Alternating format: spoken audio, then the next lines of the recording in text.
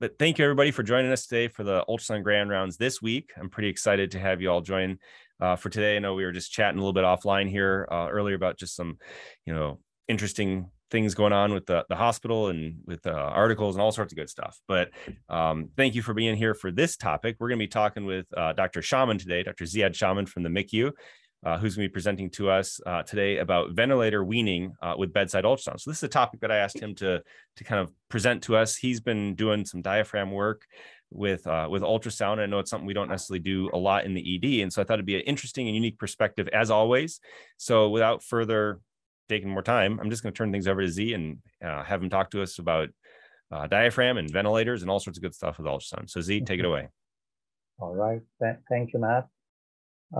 So although weaning is not something that a lot of it happens in the ED, but the technique of looking at the diaphragm and looking at weaning parameters might become interesting for other applications. So it's an interesting topic overall, although it might not be applicable immediately, but you'll see how it could be useful. So let's start with some objectives. I have here to discuss the mechanics in failure of weaning from the ventilator. Also, the second one is to evaluate the diaphragm function using ultrasound. And the third is to talk about potential causes of diaphragmatic dysfunction. So we'll start with a case, and we'll follow the case during the presentation. So here's Mr. Puffer that Netter talked about a long time ago. He is a 60-year-old male with acute exacerbation of COPD. He comes to the emergency room because of hypoxia, feeling short of breath, 82% on his usual 4 liters O2. He do not resuscitate, but he is okay with intubation. The blood gas shows acidosis, respiratory, acute on chronic, and while on a non-rebreather, the oxygen PaO2 is very high, which you don't like. So you put the patient on BiPAP, try to fix the hypercapnia with 14/4 and 8 liters of oxygen. This results in a saturation of 92%. You're happy, but the patient is not. The patient starts pulling on the mask, saying he can't breathe. He's very anxious and with psychomotor agitation. So you give the patient a Dilaudid of 0.2. You're being very cautious. However, the GCS drops and you end up intubating the patient. So the CT head is normal and you admit to the MICU. And of course, with an X-ray that happened before, this is a representative X-ray, of course, of a female. That's not exactly the patient. But there is a lung that's hyperinflated. And the diaphragms are so far down that they look like they're inverted almost. So severe hyperinflation, inverted diaphragm, what you expect to see in a severe COPD patient. You realize that this puts pressure, this pressure put on the diaphragm makes them less effective in ventilation. And in addition to airway obstruction, the disadvantaged position of the diaphragm is partly the cause of the hypercapnia. So days 1 to 6, everything goes according to plan. The patient has already started an appropriate treatment in the ED, including Tamiflu, flu season, steroids, bronchodilators, and the patient is on the mechanical ventilation at 420 cc's, tidal volume, rate of 16, and FiO2 of 35 and a PEEP of 5. With these settings, the resistance is 25 and the compliance is 35. And the patient has an O2 PEEP of 7. You don't usually use resistance compliance in the ED, but new machines are coming to the ED, so you might actually see those parameters. A resistance normally is on the ventilator is about a 10, and the higher it goes, the worse the situation is. Once you go above 25, then it's a problem. A compliance on the ventilator is usually in a healthy lung is about 50. And the lower it goes, the worse it is. And at a compliance of 25, the patient is in trouble. With those settings, the patient's CO2 is reasonable at 55. It's compensated, which is with a bicarb of 31, which is the patient's baseline. And then it's time to get the patient off the ventilator. So you do a rapid shallow breathing index assessment, which is the respiratory rate divided by the tidal volume that the patient spontaneously generates, and you get an 80. And after 30 minutes, the number becomes 100. And then after 30 minutes, which is 1 hour total, the number is 120. And you remember that a cutoff of 105 or 100 is the limit of what is reasonable for extubation. 120 is a little bit too much. And there might be pulmonary vascular disease because the CVP is 20. There is a history of pulmonary hypertension for the patient, but there's no known PE. The strength of the patient, peripheral muscle strength, is 4 out of 5. And you think this might relate to central muscle strength, which is core and diaphragm. You confirm this with a NIF, negative inspiratory force of -20, which is kind of on the cutoff of weanable from the ventilator. -30 is better than -20. But the patient goes on a pressure support trial with the mechanical ventilator and is extubated. That night, the fellow has to reintubate the patient. This happened because of hypercapnic respiratory failure and failure to respond to BiPAP. So why did the patient fail? We usually look up, the workup that we do usually includes looking at the airways, at the parenchyma, and at the effort, assuming that the brain is working fine. So the maximum, so for the airways, of course, the resistance is the key here. And if you have pressure measurements and flow measurements, then you can calculate the resistance and see where the patient is compared to baseline. If you don't, you're going to use the stethoscope to listen for prolonged exhalation and look at wave parameters on the ventilator to look at air trapping. And you're going to decide if the airway resistance is a problem or a new problem or an added problem. Then looking at the parenchyma, usually we look at compliance, which is the volume divided by pressure. But if you don't have those parameters, you're going to look at a chest X-ray, you're going to look at a CT scan to decide if there's a parenchymal disease, thorax effusion, or pulmonary congestion, something like that.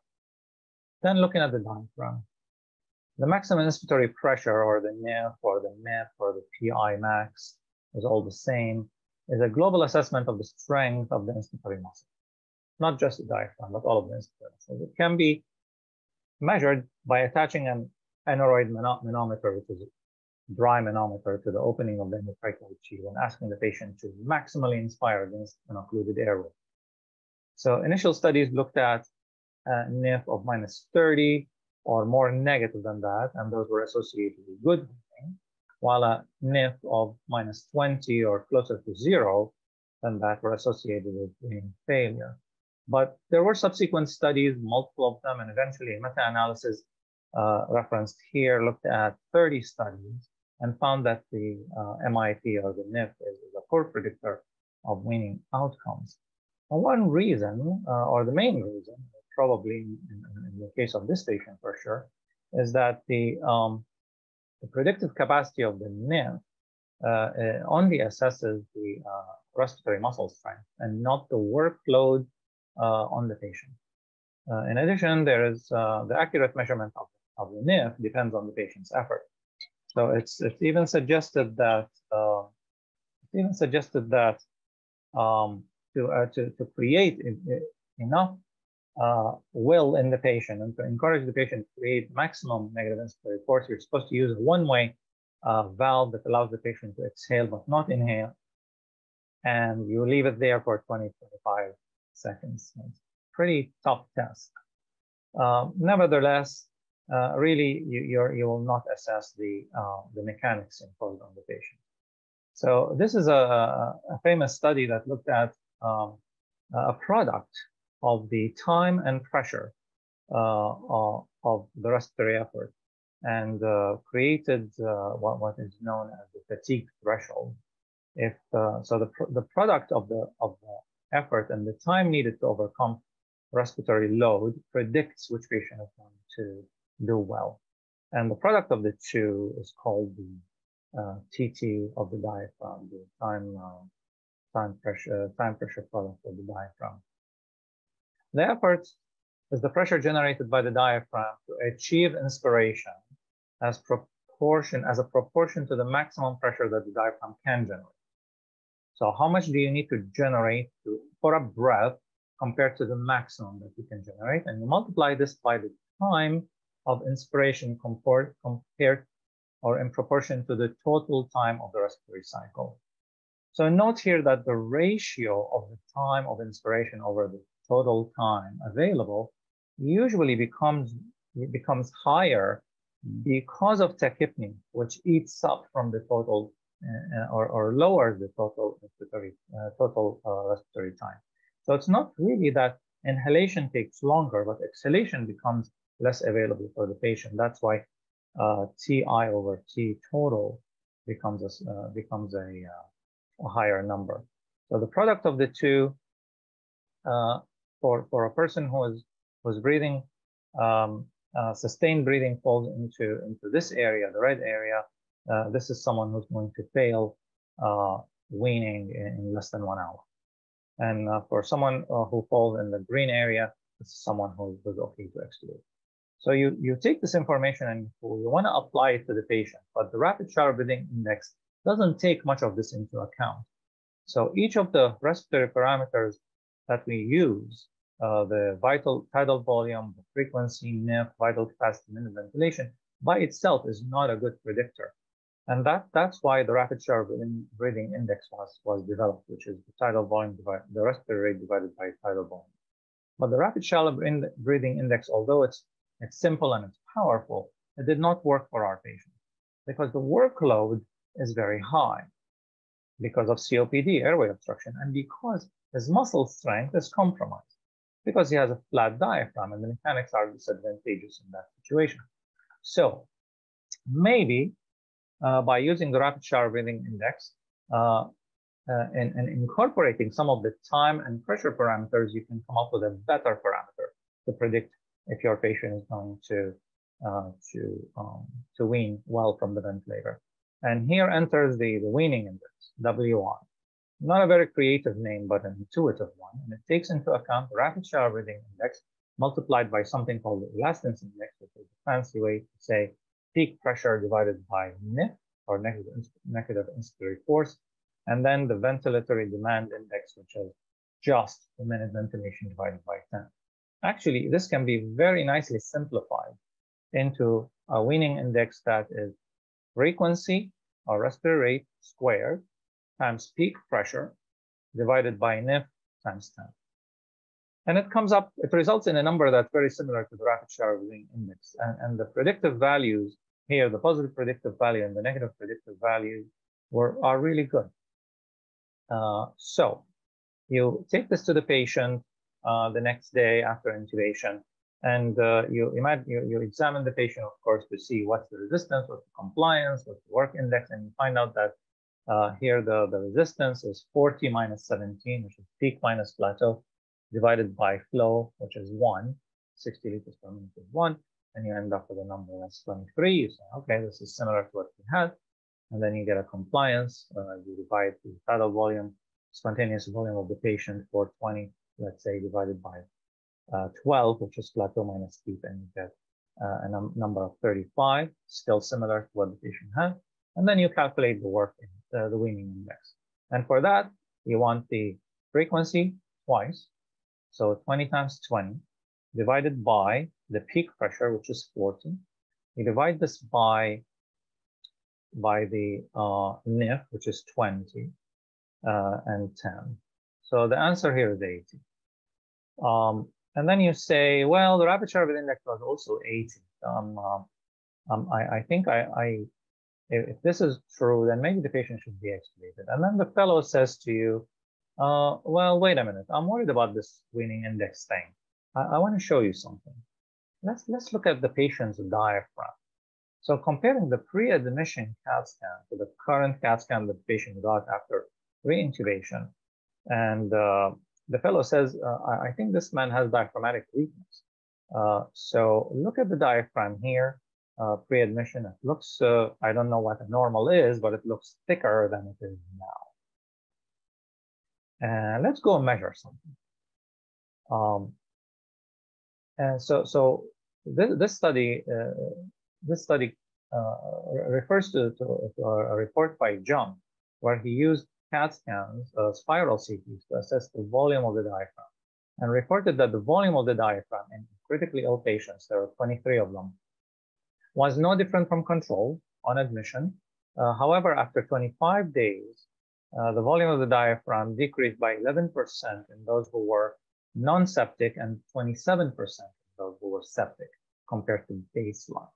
However, in the same study by John, the diaphragm volume was weakly correlated with diaphragmatic strength measured by something called airway twitch, which is you stimulate the phrenic nerve magnetically and you measure the airway pressure. So the fellow goes in and does some measurements and comes out and says, look, I found an excursion of 30 millimeters and a fractional shortening or thickening, thickening fraction of 33%. Therefore, I'm going to try to see what that means. So what you can use here is two different parameters: the diaphragmatic displacement or excursion, which determines the movement of the diaphragm, the whole diaphragm, and its non-invasive way to assess its function or dysfunction. And then the thickness or thickening. There are actually two numbers: thickness, absolute number, and thickening, the change in the width of the diaphragm at the zone of opposition. And thickening is during active breathing is something similar to the left ventricular ejection fraction, something like that. So how do you use this? You're used to looking at the diaphragm excursion. Of course, you're looking at the diaphragm usually from the lateral aspect, and the diaphragm moves during inhalation downwards and during exhalation upwards. So downwards is this way, caudal. The dot here is in the cephalad orientation. And this diaphragm, the lateral third of or posterior third of the diaphragm is sometimes easily visible, sometimes not. If the lung covers the diaphragm, you have a curtain sign, you can't see much of the dome of the diaphragm. So for the technique, you're looking at the caudal displacement of the posterior third of the hemidiaphragm. You're going to use a curvilinear probe, low frequency, 3.5 to 5 megahertz, and you're going to use 2D mode initially. Put the probe in the subcostal area, mid-clavicular all the way to anterior axillary, whichever gives you the best view of the posterior portion of the diaphragm, posterior third. And you're going to get that, you aim the probe medially, cranially, of course, and dorsally towards the back a little bit. And you run M mode. And with M mode, you're going to look at the displacement. You can look at other parameters like contraction speed, inspiratory time, total respiratory time. So you put the probe again on the anterior aspect, either in the mid-clavicular all the way to the anterior axillary line on either side. On the left, you're going to get less of a size of a spleen, which will make the diaphragm a little bit less visible, I guess. And on the right side, you get a little bit more of the diaphragm. Because the beam runs quite perpendicular to the diaphragm, you're going to get a really good picture when you run M mode. You want to, of course, when the diaphragm moves caudally, it's going to move towards the probe, and the signal is going to move up towards the top of the screen. And when the patient exhales, the diaphragm is going to go down. The difference between the lowest point of the diaphragm and the highest point of the diaphragm is the diaphragmatic excursion. And this is where you do the measurement, the lowest point, the highest point. But you want to be careful, because sometimes you get a diaphragm that moves in the opposite direction. You might not realize this just by running M mode. So remember to look at the diaphragm and see if the diaphragm is paralyzed or if it's moving in a different direction. So this is someone with a large pleural effusion causing collapse of the lung, and the diaphragm is moving cephalad during inhalation rather than caudal during inhalation. This is not uncommon. When you drain fluid and the lung inflates, the diaphragm actually starts to move in the right orientation.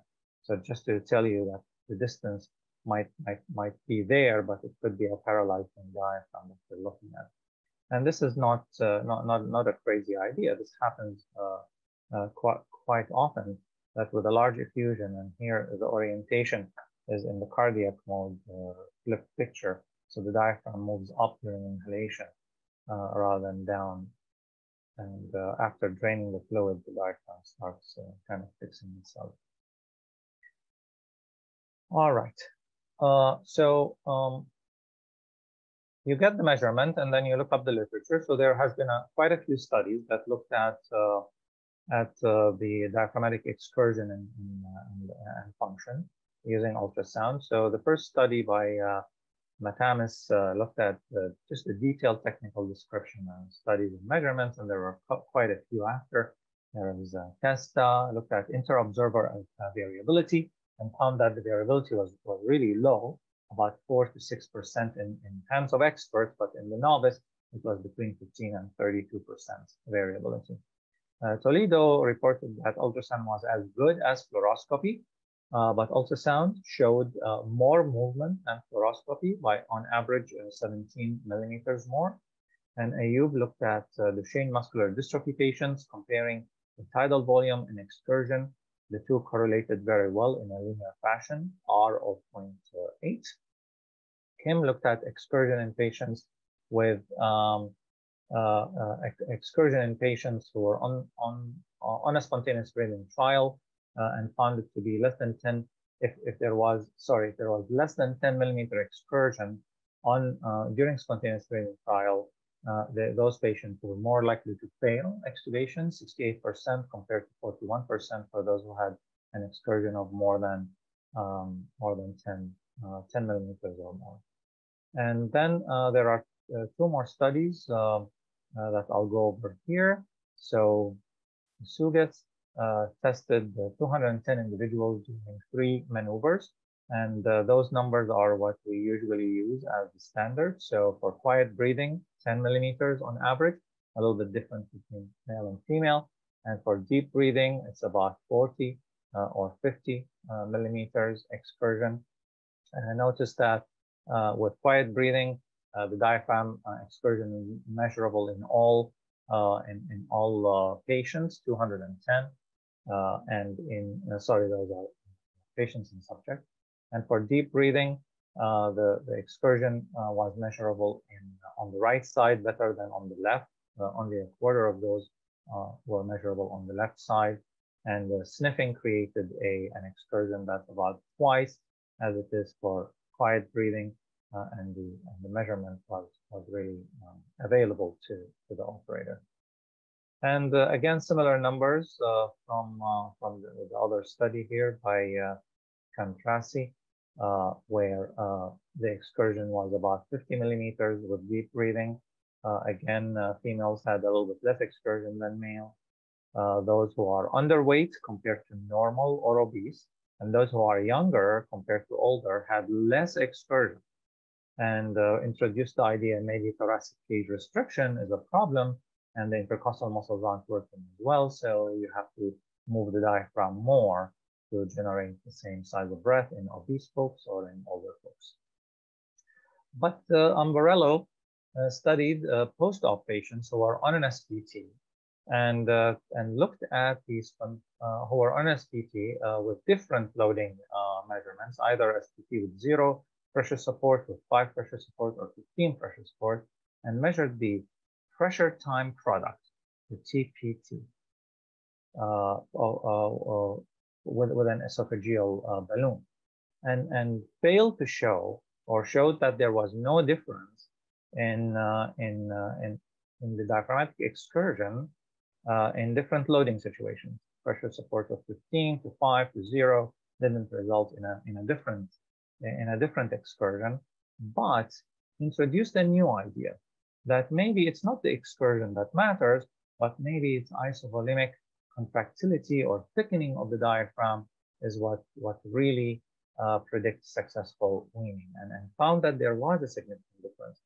In those who were on pressure support of 0 had to thicken the diaphragm much more than those who were on a pressure support of 15. So there was a high R value, and it was significant for pressure difference and thickening correlation. So what is thickening, and how can you measure it? First, you find the zone of opposition. So the zone of apposition. So this is a schematic of the relationship between the rib cage, the right lung here, and the upper abdominal content. And the zone of apposition is this area where the diaphragm touches the pleura at the lower angle of the chest. So on the left are the anatomical structures enlarged here. You have the parietal pleura, the diaphragm, and the parietal peritoneum all together. And first, what happens is during inspiration, the diaphragm fibers shorten, and the diaphragm as a whole moves caudally. And then the reduction in pleural pressure brings the lung into view right there, and it might occlude your picture if you're scanning laterally. And then accompanying the descent of the diaphragm as the rib cage moves off because of increased abdominal pressure. So at the zone of apposition, you put the ultrasound and you see the diaphragm as a three-layered structure. The pleura and the peritoneal lines are going to be hyperechoic, and we'll see a couple of examples here. This is the pleural line, this is the peritoneal line, and the diaphragm in between is hypoechoic comparatively. In the diaphragm, you might have a line that of echogenicity that is normal just because muscle fibers are not uniform. This site is ideal for diaphragmatic visualization because the diaphragm is bounded by soft tissue on both sides, and because the diaphragm is parallel to the face of the probe and perpendicular to the beam. The diaphragm is dynamically identified, and you're using a mode, and you measure the change in the depth or the width of the diaphragm between end exhalation.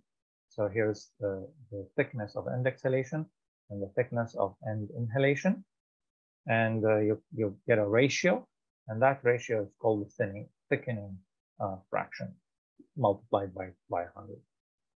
So the structures encountered by the ultrasound, again, from the top to the bottom or from the skin downwards, is the skin, soft tissues that depend on the body habitus of the patient, and then you see the intercostal muscles sometimes if you're between the ribs, and those three muscles create one bundle. It's about 1 centimeter thick, and below that you get the parietal and visceral pleura together, creating a very bright line right there, about 0.1 millimeters.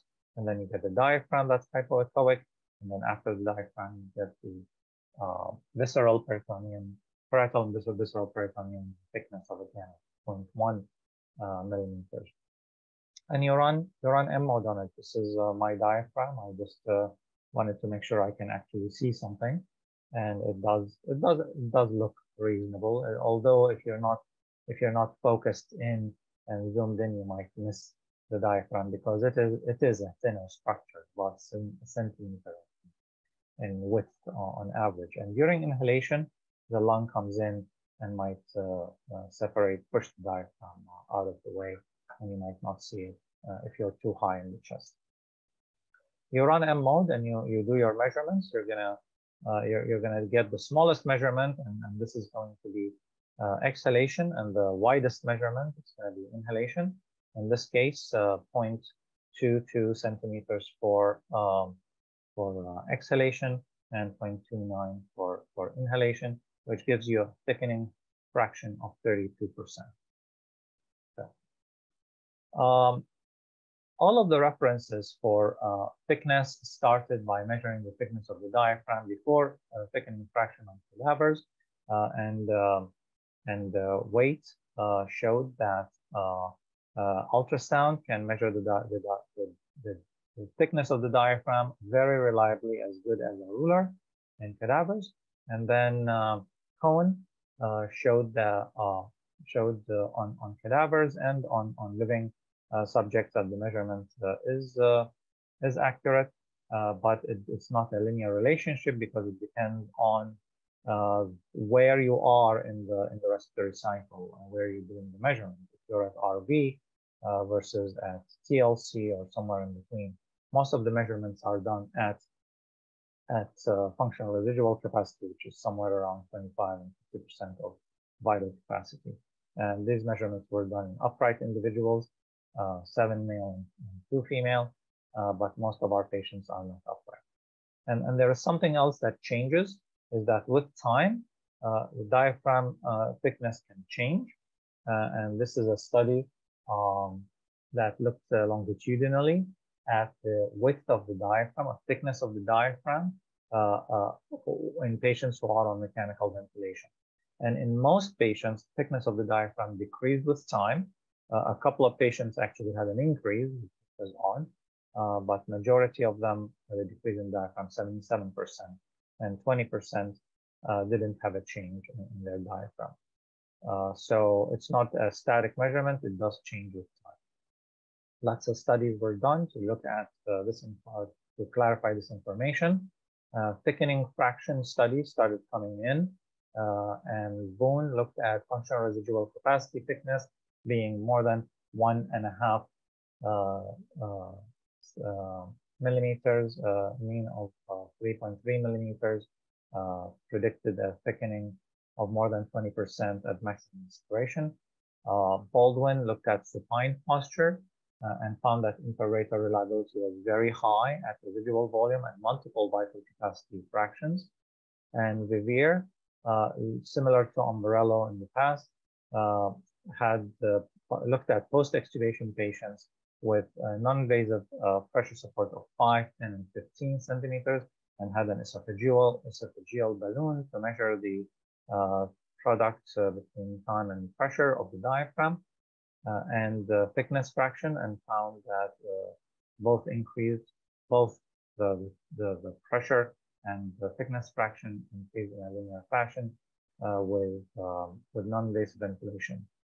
And Golger looked at thickening fraction of 20% during tidal breathing in mechanically ventilated patients. Was easier to perform on the right side, so you can stick with the right side if you think both diaphragms are functioning equally. And Oki looked at thickening fraction and MIP, and those were significantly correlated with an R value of 0.8. And Harper looked at a wide range, found that there was a wide range of thickness measurement between 1.2 to 11 millimeters, and thickness fraction was 20% plus minus 15%. Then Ferrari came and looked at something in particular. Looked at what cutoff would work for successful extubation versus failure of extubation. And in their report, they said that a cutoff of 36% thickening fraction predicts successful weaning with a really good sensitivity and a really good specificity compared to rapid shallow breathing index performed pretty well. However, for our patient who had a thickening fraction of 33%, the number falls below the 36% that was seen to be useful in Ferrari's study. However, this 33% is still better than someone who is stuck on a ventilator, who is partially supported ventilator, or with neuromuscular blockade. It's pretty close to someone who is a healthy subject at rest. But our patient failed because he is not a healthy subject at rest. He had a lot of pulmonary issues and a disadvantaged diaphragm. So Vivier looked at this in a structured way, trying to see, does thickening of the diaphragm in 150 patients who succeeded or failed extubation from mechanical ventilation, to see if the measurement can predict who's going to successfully extubate or not. And there was really no difference in looking at the hemidiaphragm thickening between patients who extubated successfully and those who failed. The negative values here tell you that some of the patients had actually a paralyzed hemidiaphragm in the assessment. And also confirmed that excursion, the diaphragmatic excursion by itself, does not predict success from extubation. So here is the left side and the right side, and there was no noticeable difference between those who successfully came off the ventilator and those who did not. So far we know that diaphragmatic excursion is an interesting thing. It can help you decide if the diaphragm is paralyzed or not, unless there is a large pleural effusion, but it does not predict diaphragmatic function. Thickness and thickening in particular, can tell you if the diaphragm is functioning well or not, but it might not be useful in predicting who's going to successfully extubate or not from mechanical ventilation.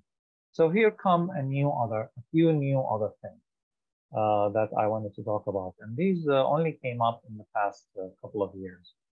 So maybe thickness and thickening and displacement is not the right item to look at.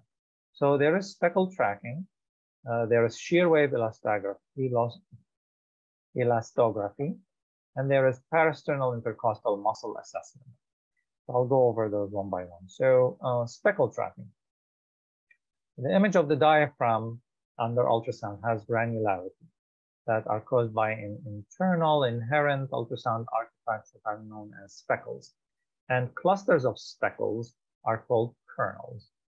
Those speckle arrangements are unique for each region of the diaphragm, and very much like the spots on a dog. So ultrasound software can track those kernels and therefore is able to automatically measure the change in the distance between two kernels, the horizontal distance. And this is very well known, or very much known in cardiac ultrasound as speckle tracking. As a surrogate of myocardial contractility. Here's an example of speckle tracking using the diaphragm at end exhalation, and on the left side here, and in end inhalation on the right side. The stronger the contraction of the diaphragm, the closer the kernels are going to move in together. And this is called strain. So the strain pattern using speckle tracking can predict, can quantify strength of contractility. So in this example here, the ratio of the change in the distance or the strain is calculated as 40 minus signal means this is a contraction rather than relaxation phase. All right, so what does this look like? The machine does the tracking and the machine does the calculation. And in live scanning, the numbers are easy to see actually in real time. During loaded breathing, strain pattern was actually closely correlated with the diaphragmatic pressure with an R-square value of 0.7. But diaphragmatic thickening was not correlated in the study, in the study that's reported here. And also, the performance cutoff for this technique is still unknown. So although there is a really nice correlation between the pressure generated by the diaphragm and the strain, we still don't know if this translates to performance. So the second item of interest is shear wave elastography, and that's another technique that can look at muscle to assess their through their elastic properties or their contractility. When a muscle tenses up, it becomes more rigid, so its elasticity changes. So an ultrasound beam transmitted through a medium will affect the medium, and this will and it will also affect it, and the ultrasound beam will be affected by the elastic properties of the medium also.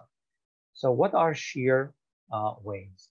Shear waves are ultrasound waves that are generated within the structure of the tissue, and they are horizontal waves and perpendicular relative to the longitudinal wave that's applied to the medium.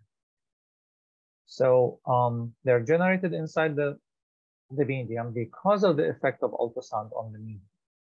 Shear waves travel again perpendicular to the incident beam.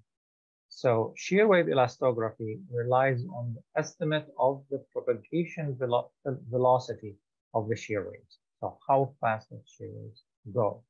And this allows a calculation of a surrogate of elasticity called the shear modulus of the tissue being studied.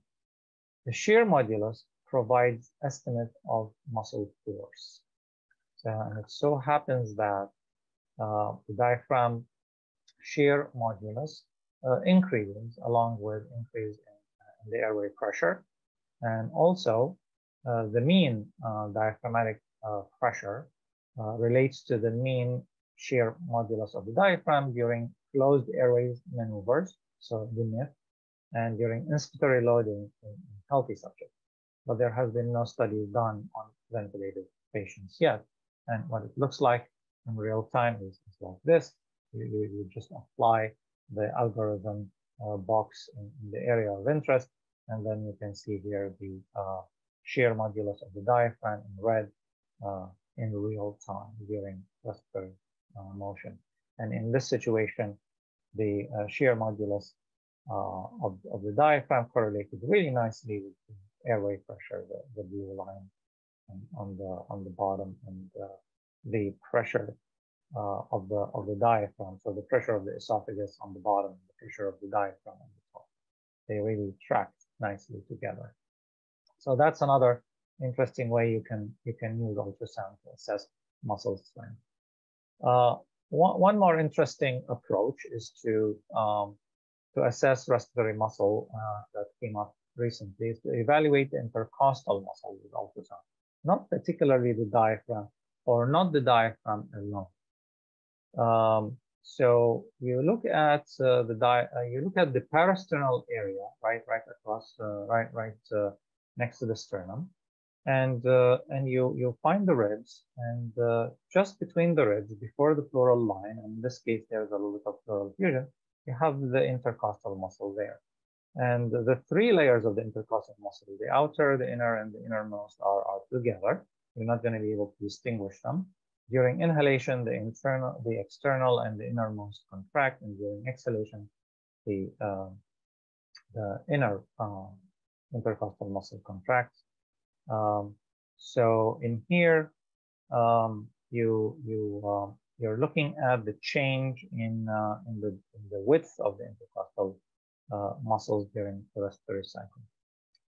And this has come up to be an interesting thing to do because it's absolutely easy to do. It has high reliability, inter-observer, and it can be done with the same linear probe that you're used to using. So the parasternal intercostal muscle thickening was responsive to the level of ventilation assistance, and significantly higher in mechanically ventilated patients with who had diaphragmatic dysfunction. So here you have healthy individuals and the thickness fraction, and here you have individuals who are on 0 PEEP or on pressure support of 5 and PEEP of 5. Pressure support of 10 and PEEP of 5, pressure support 15 and PEEP of 5, and pressure support 20 and PEEP of 5. And with it, you see, as you increase the pressure support of the patient, the thickness of the muscle or the amount of contractility of the muscle drops, or you can think of it as in an opposite direction. The way when you remove pressure support, the muscle contracts stronger and stronger. And also, the pressure generating capacity of the diaphragm or the diaphragm thickening fraction and the parasternal intercostal muscle thickening fraction were all associated with failure of spontaneous breathing style in mechanically ventilated patients. So you have here a parameter, a threshold, and sensitivity and specificity, and you find that the pressure is a threshold of pressure in the airway. Sorry, the parasternal intercostal thickening, parasternal intercostal muscle thickening fraction. So the best parameter to predict that had the highest sensitivity and highest specificity for weaning from mechanical ventilation was the intercostal muscle thickening fraction divided by the diaphragmatic thickening fraction.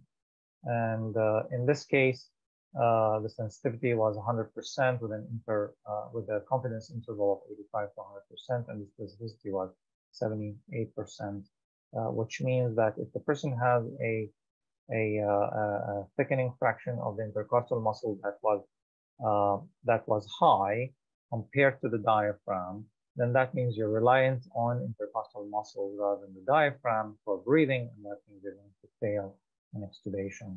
So high sensitivity will rule out successful extubation. So that's how this parameter is used. So the take-home points for this talk are first, that the diaphragmatic muscle function assessment is important in weaning from ventilator. It's only part of the weaning process, not the full story, because weaning depends on the workload and diaphragmatic properties. Second is that paradoxical diaphragmatic movement can be used using ultrasound excursion, but looking at diaphragmatic excursion just to assess diaphragmatic function has not turned out to be a good parameter. Diaphragmatic thickness does not correlate with function, but thickening fraction, especially low thickening fraction, may predict poor function, but not failure of weaning. And that there are a couple of new techniques that can look at diaphragmatic contractility, that is speckle tracking and elastography. And the newest thing is really looking at the intercostal muscle thickening fraction, comparing this to the diaphragmatic thickening fraction in predicting successful extubation. There are only 2 studies on that, and we'll look for more before we say this is really a good item to use. All right. So that's all. I'll see if there are any questions.